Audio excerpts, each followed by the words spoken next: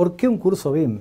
BIM no es un software, no es una herramienta, no es un archivo. Durante muchos años, los contenidos conceptuales de lo que significa BIM estuvo de alguna forma relacionada con las empresas que producen el software, lo venden, o aquellas empresas que dan servicio. Esto de alguna forma caía en un área de subjetividad, alejando el mensaje, complicando la llegada a lo que realmente se puede hacer y de alguna forma alejando a los usuarios del concepto BIM. BIM es un concepto que no se definió por generación espontánea.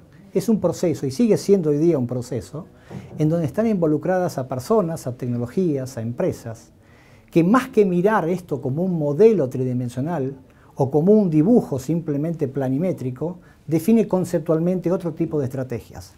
Estas estrategias pueden ser de diferente índole: estrategias administrativas, estrategias de gerenciamiento, estrategias de documentación, de análisis, de simulación, que antes era imposible de llevar a cabo como un proceso sinérgico y colaborativo.